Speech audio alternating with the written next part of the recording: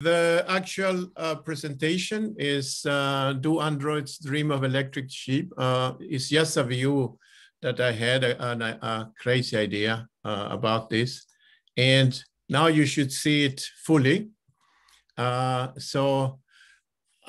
was presented, I don't need more presentation. And the whole idea is that, as Eija pointed out, I've been around for ages. I was once young, and it's part of the of the whole story today.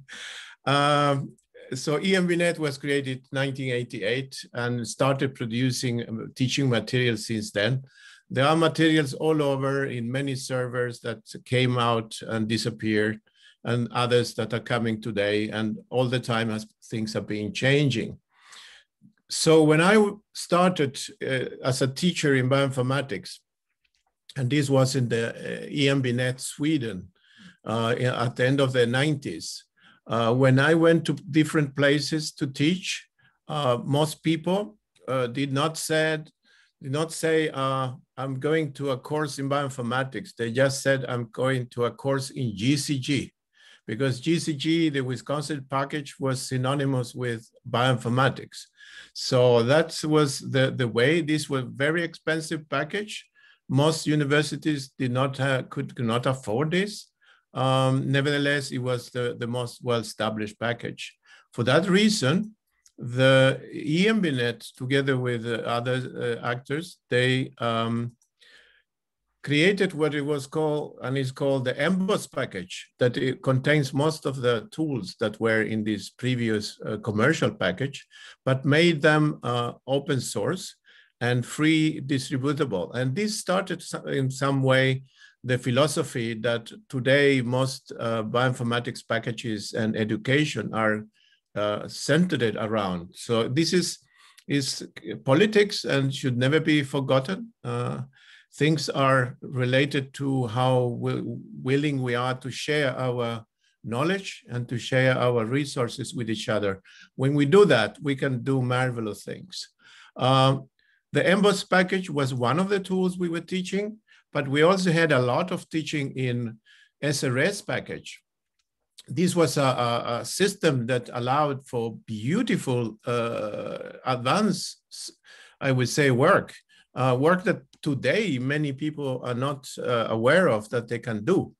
And it was possible to search for, let's say, all the new sequences that are related to a certain disease in a certain organism that also have not only the gene, but the protein. And maybe you could even select only the ones that do have a three-dimensional structure in the PDB database.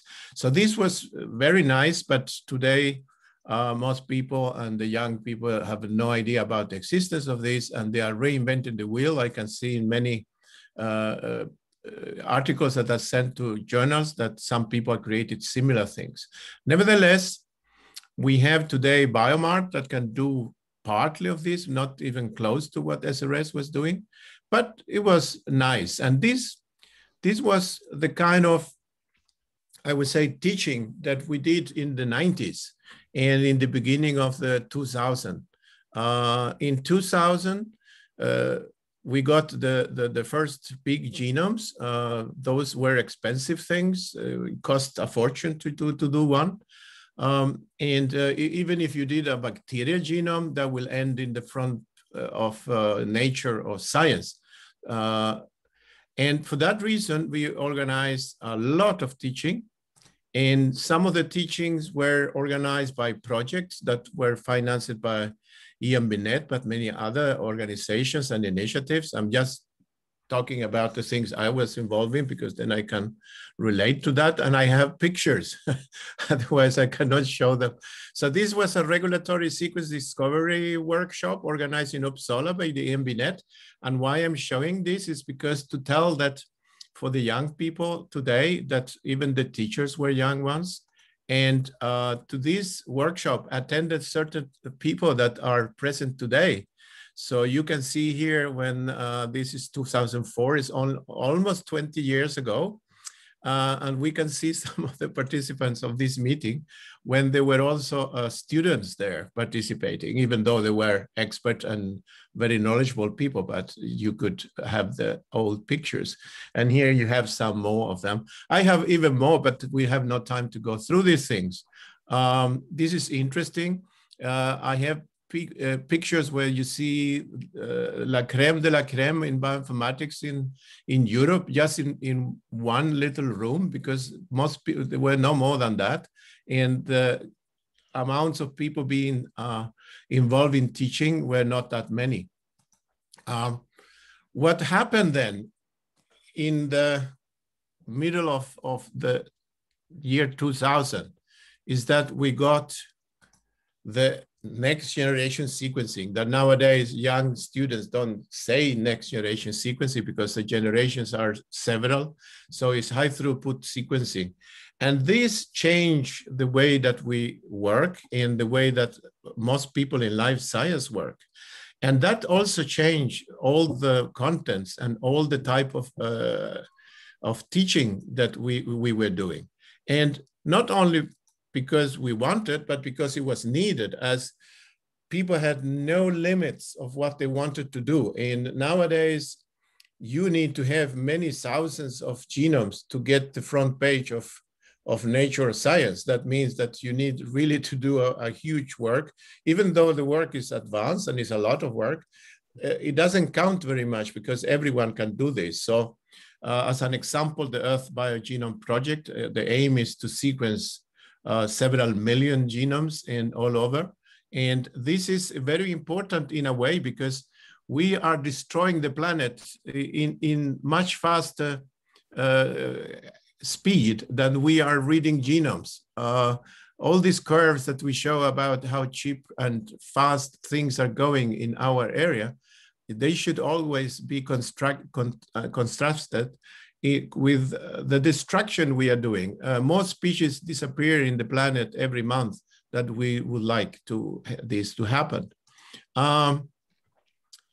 These new NGS technologies and all these wonderful things, they made most of us to be engaged in many courses. That picture that I was showing, just show one of them, that when we, together with the ISCB, we organized a course in Barcelona when the NGS initiative, many of you have been involved. It was NGS cost action that initiated many courses and training and created a lot of resources also that later on were shared. The only problem is that everything you create in NGS after 2-3 years is absolutely obsolete because all the software is upgraded. So this is a big race. Nevertheless, and of course, please don't criticize me for being so incredible egocentric, but I only found these pictures during the weekend.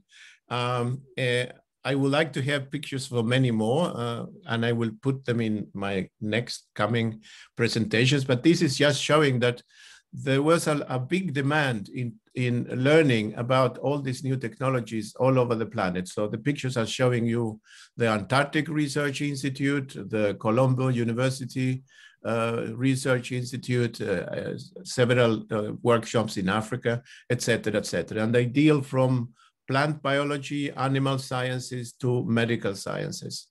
What happened then? We were all super active and we were organizing all these courses, and many projects even got funding, and then suddenly we could not even use the money anymore because we were not supposed to travel and we were not supposed to organize, I would say, face-to-face courses. So when COVID came, we all moved to Zoom as we are doing today. And this changed the way that we work. In which way? Well, we had to adapt and create online courses. What is interesting here, and I had to mention this, is that the EMBnet already in 2002 was organizing all the meetings of the network with a system, video system called Maratech. People is kind of cyclic. we do things, people forget that, and then we are back to the same, and then people don't even remember that some other people were doing this. This is interesting because not only we had our regular meetings using this, but we also organize courses. So we had, as an example, a course in Bogota, in Colombia, where the students were sitting in a classroom, but the teachers, some of the teachers were sitting in Switzerland and some in other countries, and this was not a big problem. And this is almost 20 years ago. So it's all the time the same. History repeats itself. And why I'm talking about history, you will see in a moment. So when COVID got into our nerves, as you all know, I've been in Stockholm twice now, almost 2 years. I've not been outside Sweden for 2 years. And I seldom go out because in Sweden, there is no restrictions and people are running around like it was no pandemics. And I'm a little scared of getting it. So things are getting in that way. So vaccines are helping. Everyone put their trust in this. And there are several of them. They use different technologies. Most of these technologies are due only to the knowledge that we have in molecular biology and very much in bioinformatics. You all know that everyone nowadays talk about terminology that we only used before in bioinformatics or very advanced molecular biology, but the journalists are doing it, people in the homes are doing it. It's just incredible how fast this has gone. The only problem with these new vaccines is that the efficiency is not very high. So some of them are not that efficient even after 6 months or a year of administrating this. So there is need for improvement. And that is what I wanted to mention today as an example. There is one new vaccine that is coming called Novavax that is very promising in many ways, is efficient. It takes, it will give a protection for a longer time, but it's also much, much cheaper than all the others. So the developing world will benefit from this. And their goal is to produce billions of these vaccines.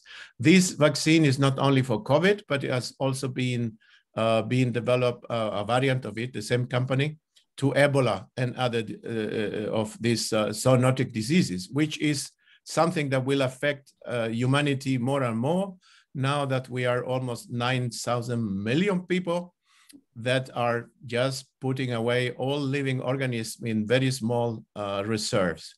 What is interesting with this is that why this vaccine works and works differently is because the vaccine is using synthetically produced spike proteins to be administered, not just RNA that will produce or not produce high or low amounts when it's transfected into the muscle cells by the injection, but this contains an adjuvant that helps to boost the immune system to produce antibodies related to COVID. And these adjuvants that are the most interesting here is based on saponin. And saponin, there are many plants have this, but many of them are toxic to humans. So you cannot use all the saponins, but it was found that a tree and the tree bark of a tree in Chile, a tree that was being used by thousands of years by the Mapuche Indians there to wash their hair and as medical plant, contained the best saponins that they could find. Why is this so interesting for us and why I'm talking about this?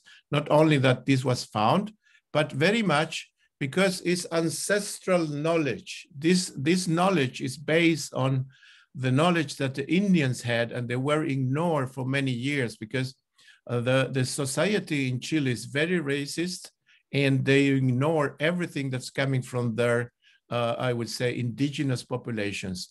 What is interesting here is that this tree that use the bark to isolate the saponins is you can isolate very small amounts of this ingredient from these trees.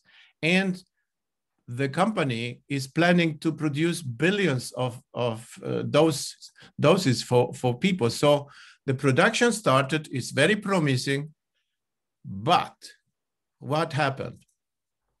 Well,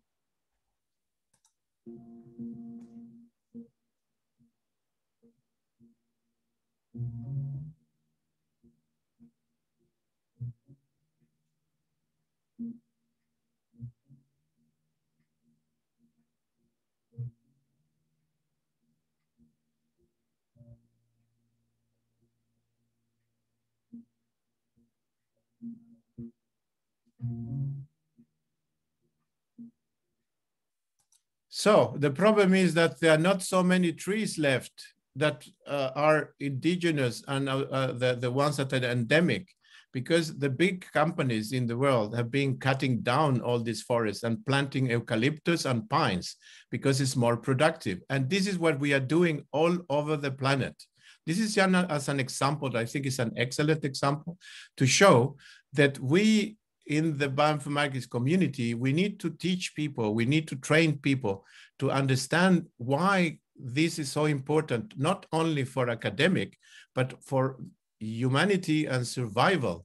And we need to learn from the old to teach the young, and we need to keep this in a way that is understandable, because it's the only way of surviving today. This, to me, is that without knowledge of the ecosystems and the diversity that the planet have, that will make us to lose the cure for many future diseases. Nature can provide us with many of the cures that we will need in the future, when more and more zoonotic diseases will, I would say, trait humanity. And we have to make this a priority, and we need to teach, and we need to talk about this. I will end with this, because this is what I wanted to present to you, and why it was about this, the electric sheep is coming from a book, and that book ended in a movie called Blade Runner.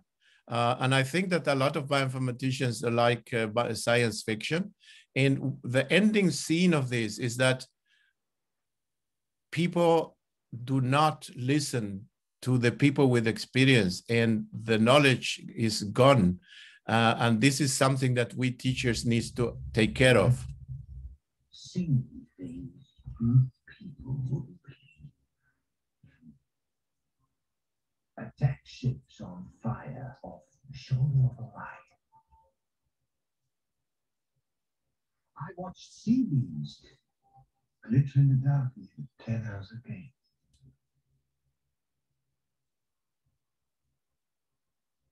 All those moments will be lost in time,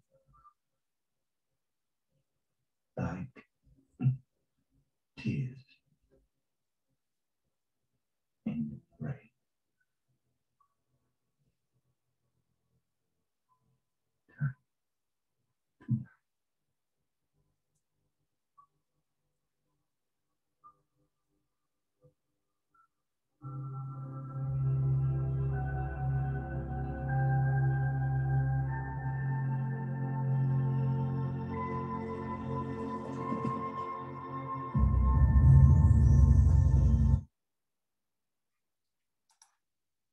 So why I'm talking about these things?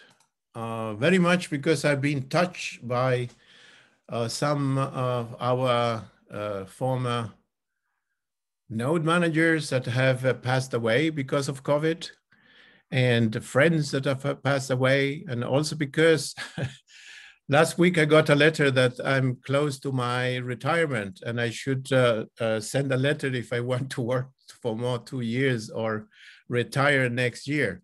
So these things make you think a lot about what you have done and what is the future and what is to be done. And I think that what we are doing with GOBLET and EMBnet and all our friends teaching and sharing our knowledge that is the result of years of practice is so incredibly important. That was it. And I hope that it was not a loss of time for you. Thank you.